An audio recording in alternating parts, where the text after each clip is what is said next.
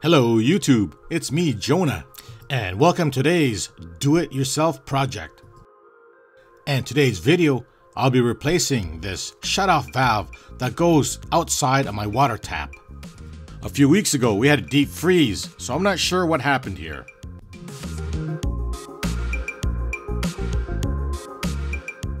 But this shut-off valve is leaking, so I'm going to replace it. And I'll be replacing it with this new shark bite shut-off valve. And this type of design is called a ball valve,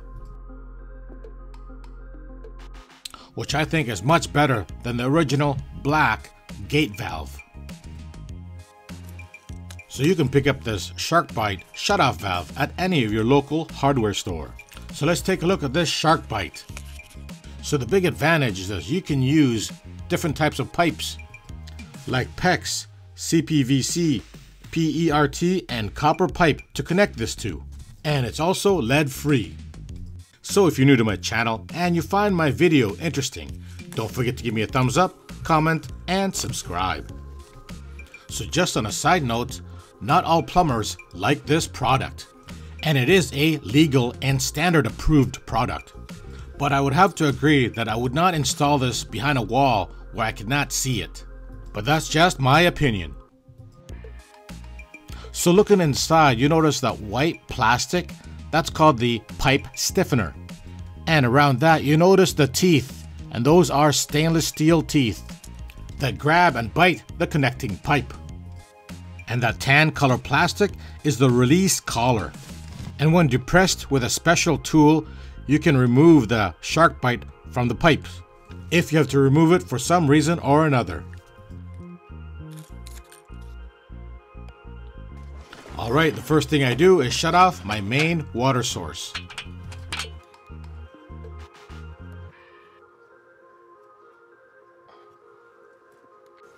Then I'll mark off where I'm going to cut the pipe.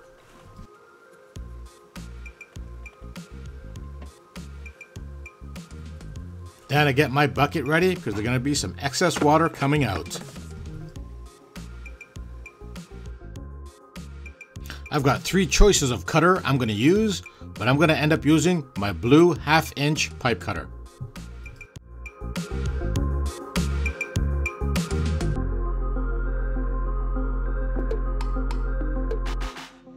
I'll use my blue 1/2 inch pipe cutter.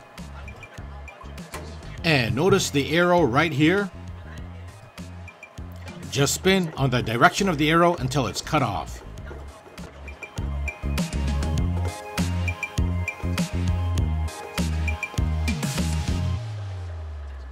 Then I proceed to cut off the left side. Same thing, rotate on the direction of the arrow.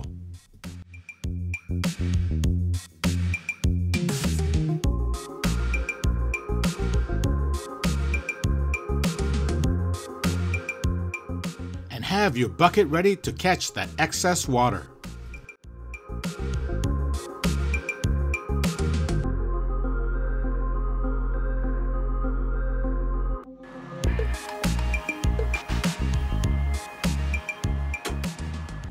Then I clean up the inside of my pipe. Then I clean off the outside of my pipe with a scouring pad or a steel wool for a smoother surface. Now install your shark bite by pushing it into the pipe until it bottoms out.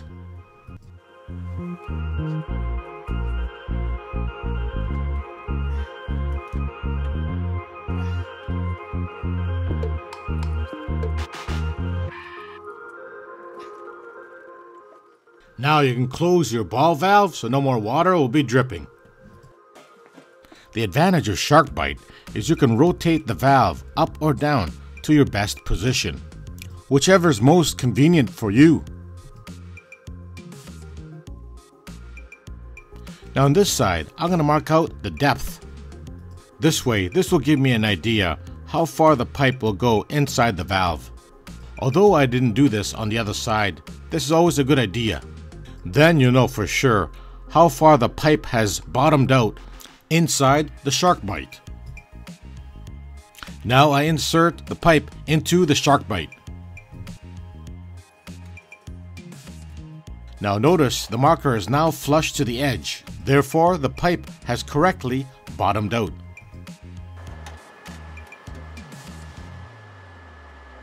Now once again, I'll rotate the valve to the correct position that I like. Now it's time to turn the main water source back on. Now I'll turn the valve on to check for leaks.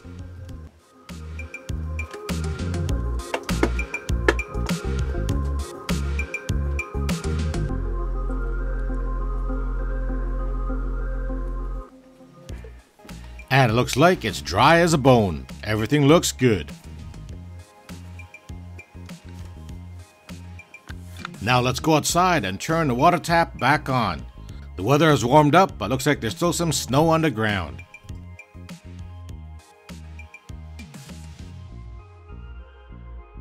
Looks like our outdoor tap is working great. So if you liked my video and found it helpful, don't forget to give me a thumbs up, comment, and subscribe. Also hit that notification bell so you always get my latest video. Thanks for watching.